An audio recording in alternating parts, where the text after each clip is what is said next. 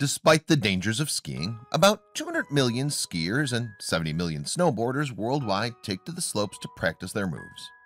The exhilaration that skiing provides is most likely the reason that many people hit the mountains year after year once the temperature drops. But children especially have to be careful on the slopes, especially those who don't have that much experience.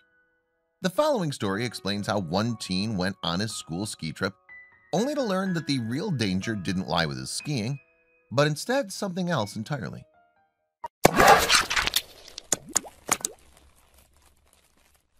Before we begin, make sure to smash that like button, subscribe to our channel, and click the notification bell for more amazing videos.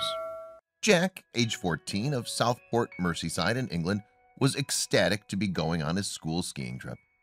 While most schools don't take their students on such thrill-seeking trips, Tarleton Academy does, and they assured parents that everything would run smoothly. Skiing can be dangerous for even the most advanced adults, and Jack's father, Stuart Fox, 48, knew what a risk skiing could be. He warned Jack that he must wear a helmet and err on the side of caution, despite what his peers were doing. Jack promised his dad he would do this, and in late February he left for Austria. At the beginning of the trip, Jack was having a great time, skiing smoothly down the mountain and enjoying time with his friends. But on his last run of the last day of the 6-day ski trip, something terrible happened. About 8 students were with an Austrian ski instructor when they took their skis off so they could take pictures of the scenery. While at the top of the mountain, most of Jack's peers took their helmets off so they could take pictures, but Jack kept his on. He stopped to take a picture of his pals and then suddenly lost his balance, falling backwards off the mountain. "One moment I was fine, the next my boots were slipping and I was gone," Jack said. He wound up plunging 2,500 feet, which is the equivalent of 2 Eiffel Towers. Jack was shouting for help as he was falling, but no words even came out of his mouth because he had snow stuck in his mouth. Meanwhile, the rest of the students left at the top of the mountain were crying and praying for Jack, and the instructor was pretty upset. It was safe to say this was a dangerous fall, and Jack's teacher, Jack Snowden, was scared out of his mind for the boy. Jack recalled the horrifying moment he fell, saying, "I thought that was it, that I'd be killed." He remembered it was a complete sheer drop to the mountain floor, and he said to himself, "You could do this." But as he came down the mountain, he kept trying to dig his feet in the snow and pull his body up with his arms. Jack was crashing through the ice so quickly and was bouncing off every rock he passed by. It was terrifying to say the least. But after a while of tumbling, eventually Jack came to a halt. He checked everywhere to make sure that he hadn't broken anything, and everything seemed fine. But soon he noticed the horrible pain in his arms. "As I fell, my jacket pushed up to my elbows, and I got to one point where I started to slow down, and I moved over to one arm because the other one was hurting," Jack said. That's when he realized that his left arm was in dire pain. When Jack finally reached the bottom of the mountain, he was immediately airlifted to Salzburg Hospital. At the hospital, doctors found that he had severe ice burns on his left arm and slightly less serious ones on his right, just as Jack had expected.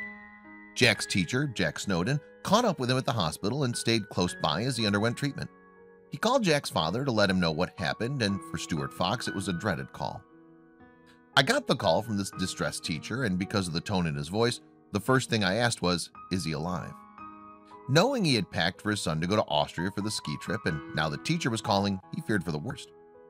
Fox was told that Jack was with the advanced group of skiers and had gone to the top of the mountain to a well-known beautiful spot on a ledge.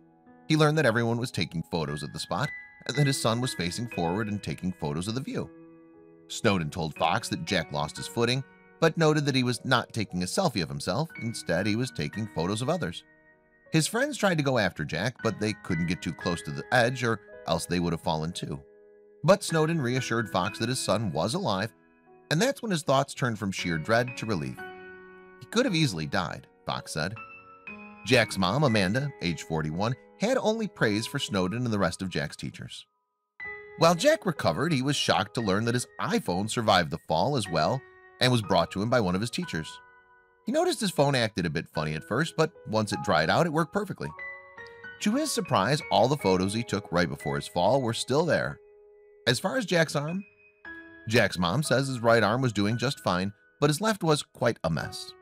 Despite everything that's happened to him, he says he's lucky to be here. It could have been a totally different story. He's here to tell the tale, which is the important thing. Now Jack already has a ski trip planned for next year, and he says It was his photography, not his skiing, that was the problem. While most people wouldn't have survived such a traumatic fall, Jack credits his survival to one thing: the fact that he was wearing a helmet. Kids think that helmets aren't cool, but Jack has just now realized that they are. Jack said that when you ride horses or play a sport, you do need a helmet. My helmet was cracked and had bits falling off of it. As I was going down, I was trying to stop myself by digging my boots in, but it flipped me over and hit my head. It was a scary experience and was the first time I'd ever thought I was going to die. Jack is happy to be alive and is excited for the future ahead, where he hopes to be a nuclear power engineer.